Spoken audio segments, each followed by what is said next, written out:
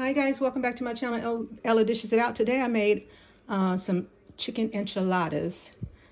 So I basically took a rotisserie chicken, I chopped it up, and I took some 1 package of cream cheese, and I cooked the chicken and the cream cheese together. Then I poured some red chili. Let me show you. I poured some of this sauce over it, salsa verde.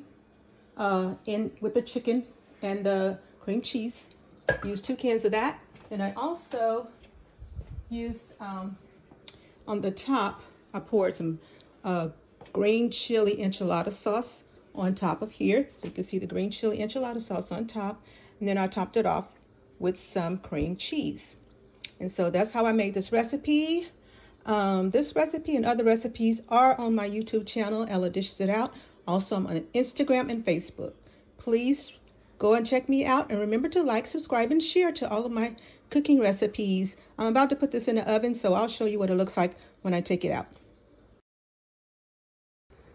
Okay, guys, as promised, this is the end product, the finished product of the chicken enchiladas. So please remember to like, subscribe, and share. And as always, bon appetit.